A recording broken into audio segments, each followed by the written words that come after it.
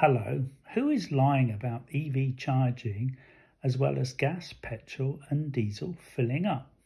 But first, if you can like and subscribe, I really would appreciate it, as I'd love to get to 1,000 subscribers and get that 15p a month check from YouTube. The funny thing is, as electric vehicles range increases and are getting closer to the 500 miles on one charge, I did see only a few days ago a comment saying I'm not buying an EV until it can do 600 miles on one charge. So I wonder if this number is going up and getting higher and higher as the electric vehicle's range gets higher and higher.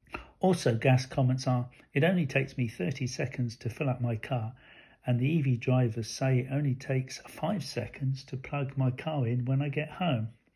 So I decided to look into this, as 2 years ago I had a diesel car and I can remember waiting in queues, waiting to pay, getting very frustrated, and my recollection was that if you can go into a gas station and go straight up to the pump, that's a good start, and it doesn't always happen.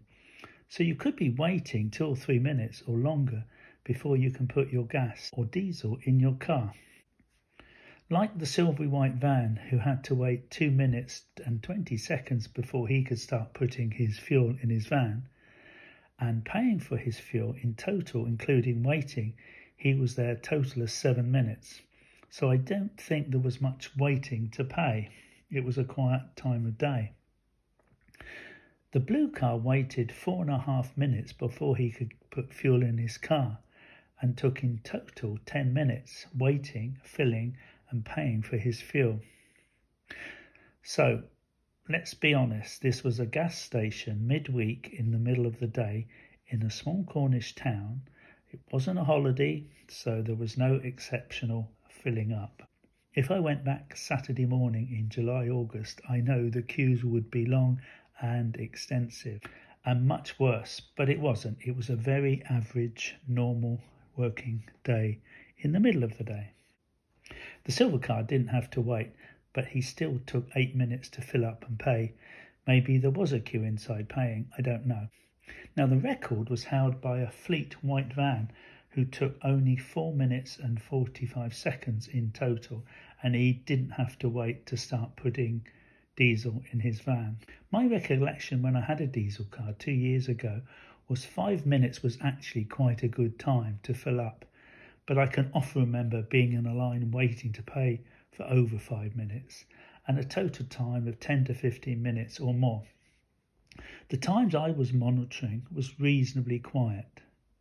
Now 7 a.m. you might go straight in and out and you could probably do it in 3 minutes, but certainly not later in the day, and potentially you could wait 15 minutes or more to fill up your car.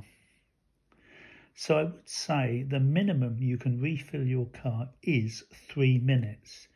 That's not easy, but it could be up to 15 minutes depending on the time of day you get to the gas station. Anyone up for putting a stopwatch on from the time you get to the gas station to see how long it takes and see what the record could be? They used to fill GP cars in Grand Prix, but it got a bit dangerous in the end, didn't it? So they don't fill them up anymore. Don't try this at home. Okay, by comparison, EV drivers who get home sometimes say it only takes 5 seconds to plug into the electric while it charges overnight. It's the same at the Tesla supercharger, but it's not 5 seconds. It's probably between 15 and 25 seconds, depending on how fast you get out of your car. Obviously, there's no app to log into if you have a Tesla. And as far as waiting, I haven't had to wait for over a year at a Tesla supercharger.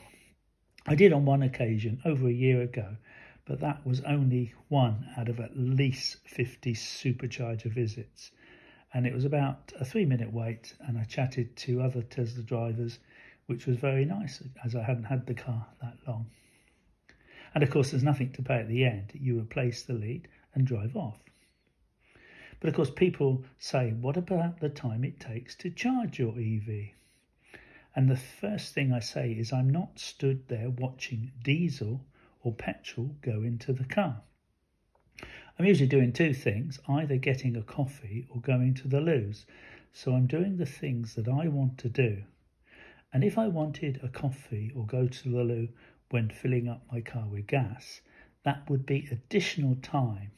I'm doing these things while the car is recharging, and I'm not stood there looking at it. I'm also stretching my legs. The Tesla supercharger network is extensive, but then so is GridServe.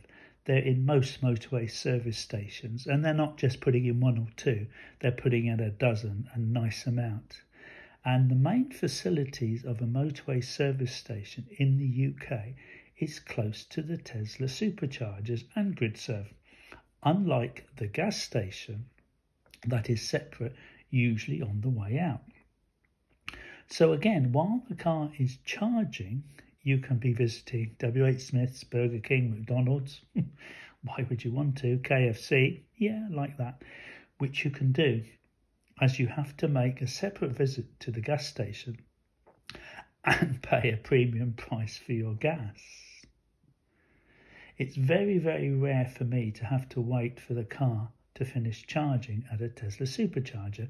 Normally I'm having to rush back to the car because charging is almost complete. It is very fast. And Tesla tell me when you have enough charge to get to your destination or next charger. Tesla doesn't want you taking up space when the charging gets much slower as it gets close to 100%. For example, I can go to Amesbury Tesla supercharger on the way to Heathrow Airport or London and only need to be 3/4 full to get home. When I get home, I will charge at a much cheaper rate, although Tesla supercharger is a very good price right now. I've noticed a lot of local public chargers are rocketing in price, with no good reason, as electric costs have come down. They're just being greedy, but Teslas are between 40 and 50p a kilowatt hour, and you can get as low as 30p in the early hours of the morning in some superchargers, but that's not going to suit everyone. Sometimes it's even a shorter visit with just a few minutes, as the car just needs a bit of a top-up just to get home, and there's hardly time to get a coffee or go to the loos. So the Tesla GPS sat-nav tells you where the superchargers are, so you don't have any planning to do. It might not be as easy with other public chargers, but GridServe you have to swipe your cards, so it may add 10 to 15 seconds. But there's no app to log into, which is great. It's also worth noting that not all gas stations are 24-hour, but Tesla superchargers are. And some of them, there's about 12, you can get electricity for as little as 30p a kilowatt hour in the early hours of the morning. What do you think? Please leave a comment below.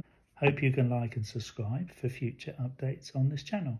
Thanks for watching. See you next time. Bye.